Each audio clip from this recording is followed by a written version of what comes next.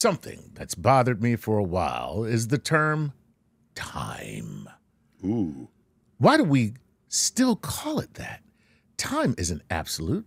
It's relative and experienced differently depending on our motion through space-time. A photon doesn't experience time at all. Right. Wouldn't it perhaps be better to rename time in a scientific context? Would something like observer-related perception of reality not be a better representative of what we should call time? I'd love to hear your thoughts on this.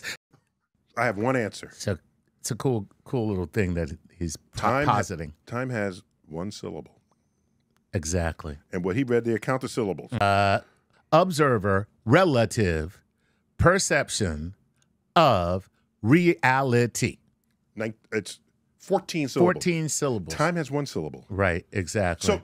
So take that word and make it mean what we want it to mean. And by the way, and that's the meaning of the word. And you can't even say what time is it with his, you would have to say, what is your observer-related perception of reality right now?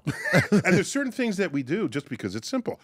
So I don't mind precision, but not at the expense of economy.